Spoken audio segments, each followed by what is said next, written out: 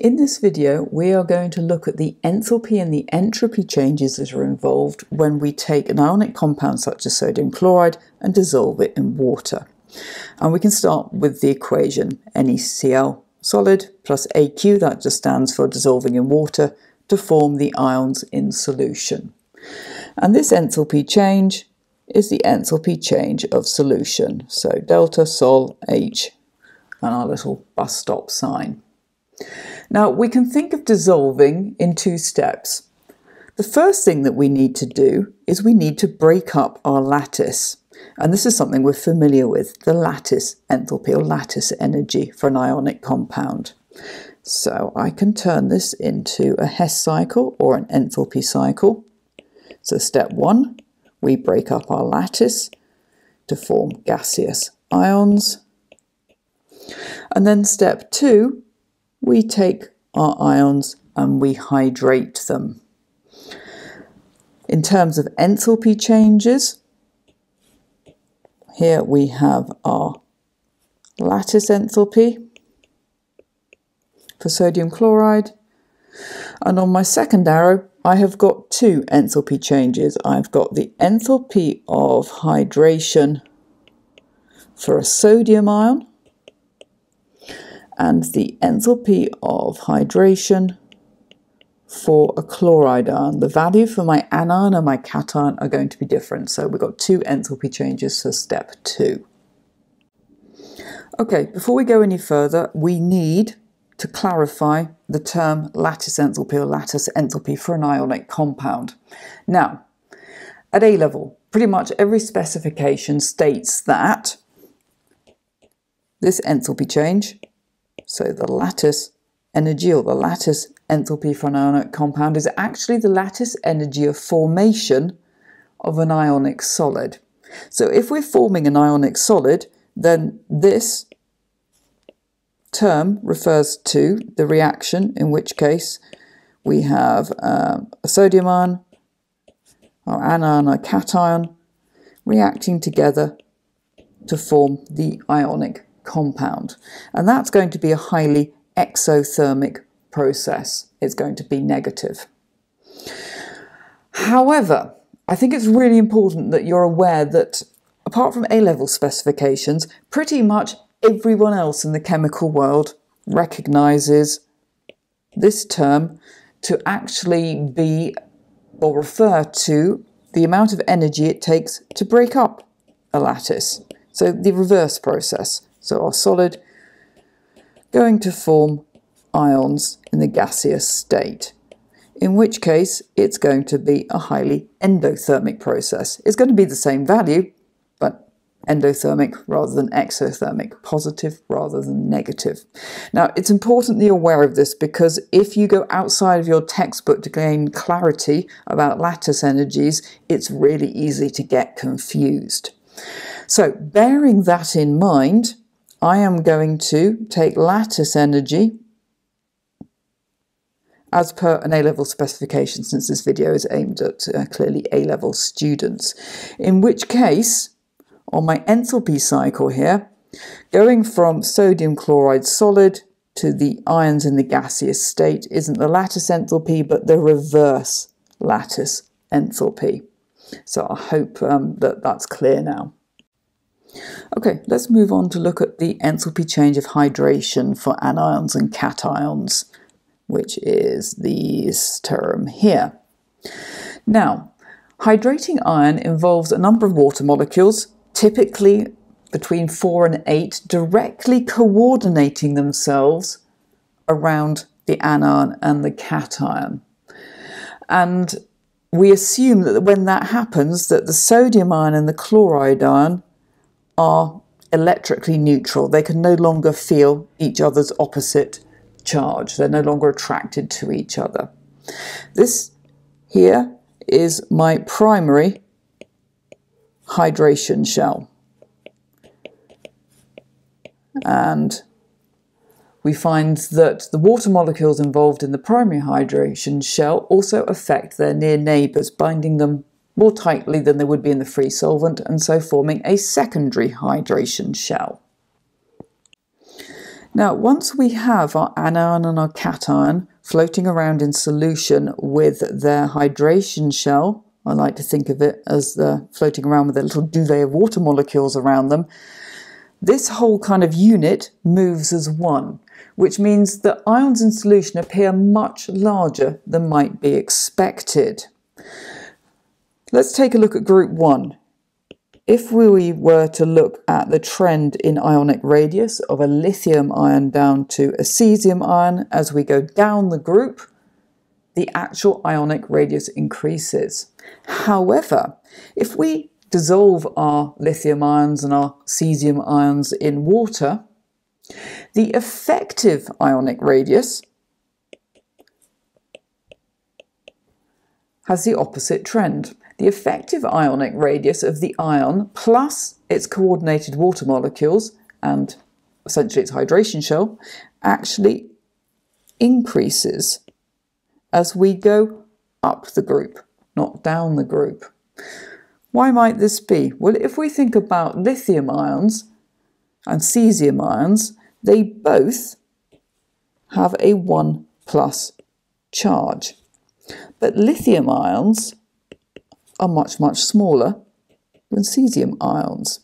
So in lithium, that 1+ charge is concentrated.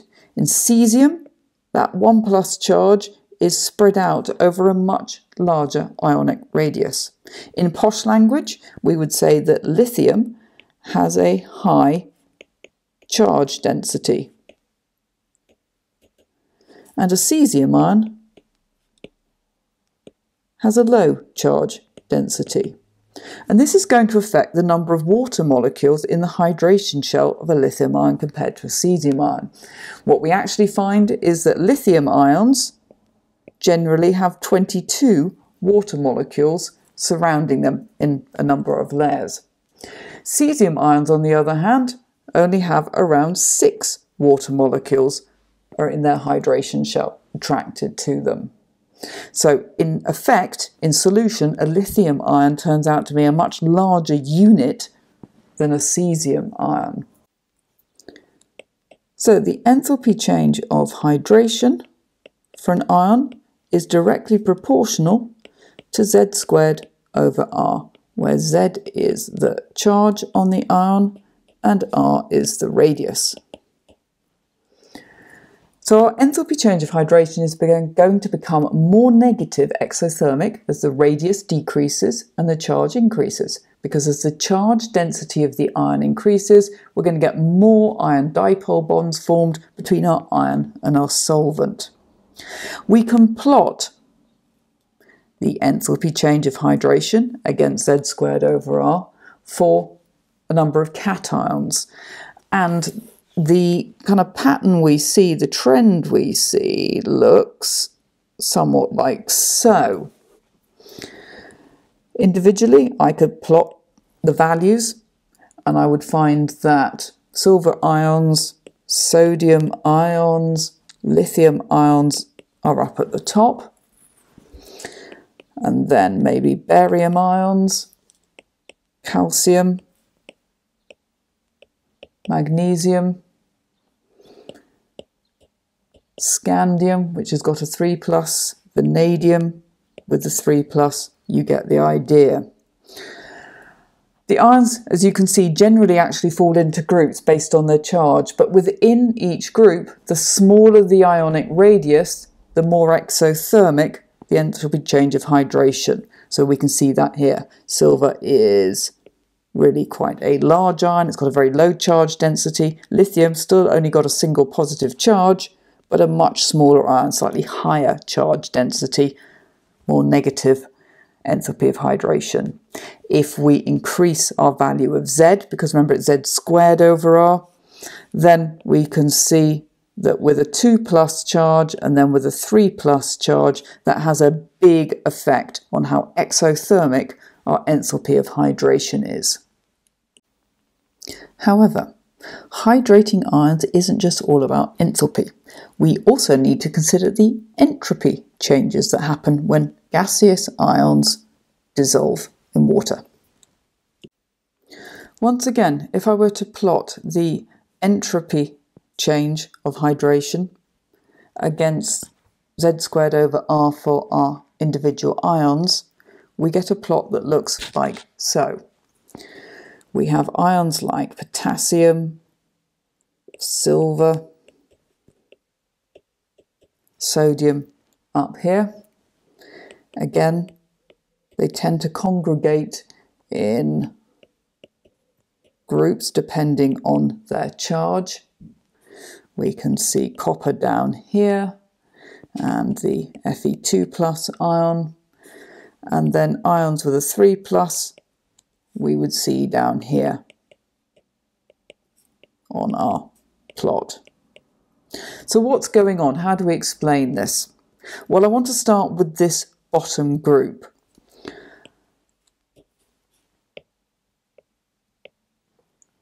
For most ions, the entropy change from going to the gaseous state to an aqueous state is negative. If the entropy change is negative, that is not favourable.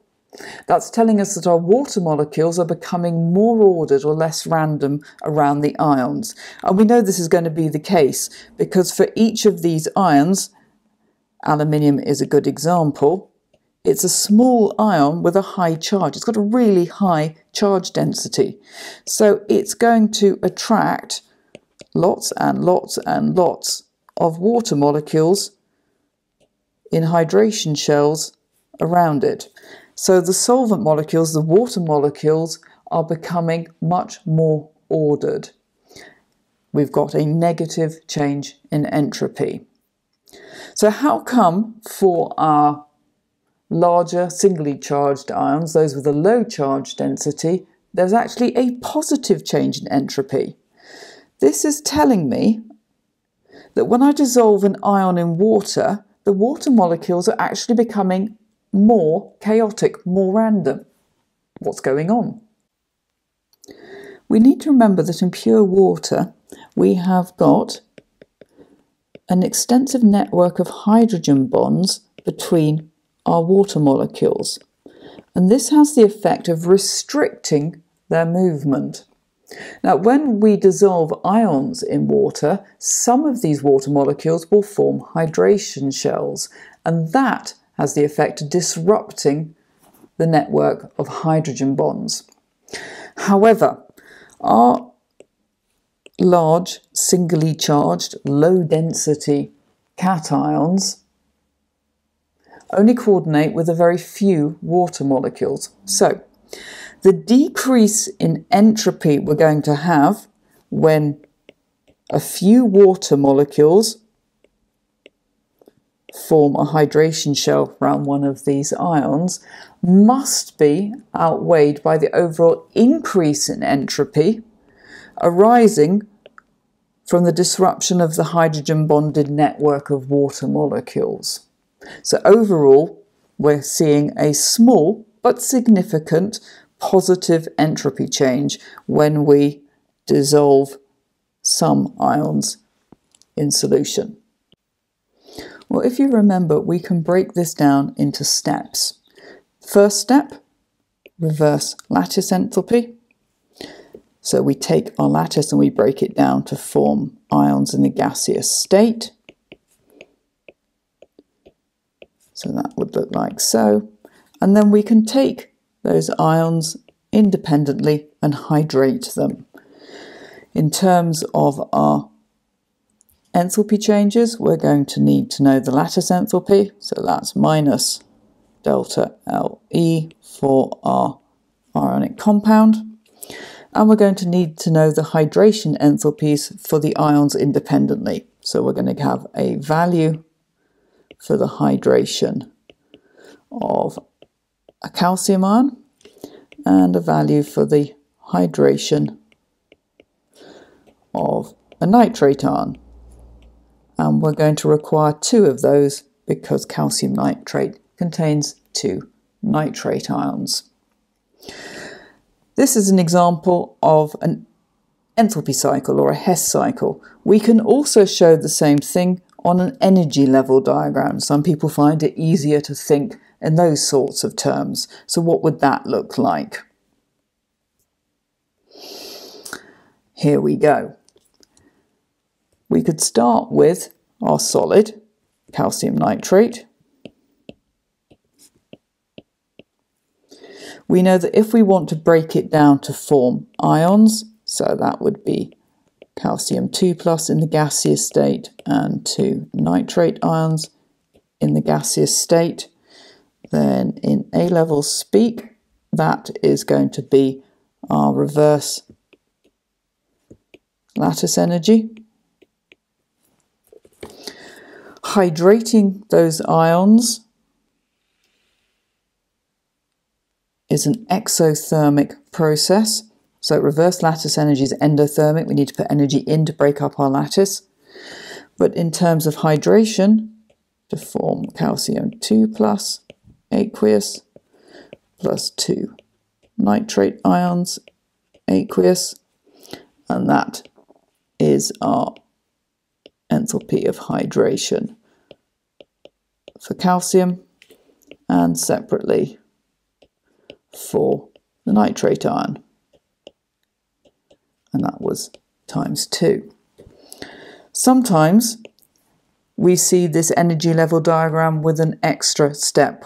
They treat it more like a Born-Haber cycle. So we would have another level. So we would take 1 to be, say, the hydration of just the calcium ion. So on this level I would write Ca2+ aqueous plus 2NO3 minus gas. And then the second step is converting the nitrate ions from the gaseous state to the aqueous step. This, of course, is our enthalpy change of solution, the enthalpy change that we're trying to find. And for calcium nitrate, I'll give you the heads up, it's exothermic. Whichever way we do it, whether we do it via an energy level diagram or whether we do it via a cycle, our overall calculation is going to be the same. Let me find a blank space. Here we go. So,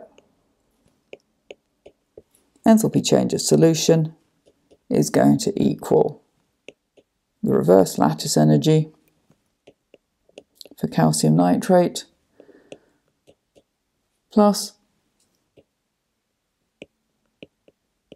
enthalpy of hydration for the calcium ion and the nitrate ion. I'm not going to fit this in. I'm going to go down here. 3 minus, and that one needs to be multiplied by 2. Let's have a look at some numbers. Well, the lattice enthalpy for calcium nitrate is minus 2188 kilojoules per mole. Okay, so we are breaking up the lattice, so it's going to be endothermic, minus 2188.